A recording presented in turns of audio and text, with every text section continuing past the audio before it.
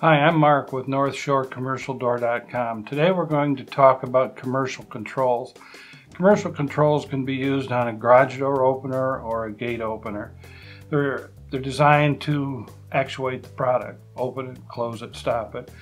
They come in all sizes, shapes, and colors, as you can see. This is a open, close, and stop that you would mount on the door to be able to open, close, and stop it. Would go on the inside of a building typically, where you don't have water or chemicals that would affect it. You're in a watery environment, chemicals.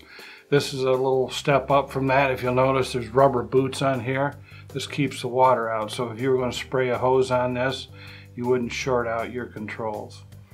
The next type that is of interest, you got to open, close, and stop, and you also see a place here for a key. You can stick the key in here and turn this on or off. Now, if you wanted to mount this on the outside of the building, in the on position, anybody walking by could open or close the door or the gate. So by turning it on and off, you control the time that it's used and who can use it. We buy our controls from the major manufacturers throughout the world. There's one there for every application, so take a look at our website. I'm sure you'll find what you are looking for. If you don't, pick up the phone, give us a call. We have a lot of knowledge about controls and very eager and happy to help you. We got them, come get them. Thank you.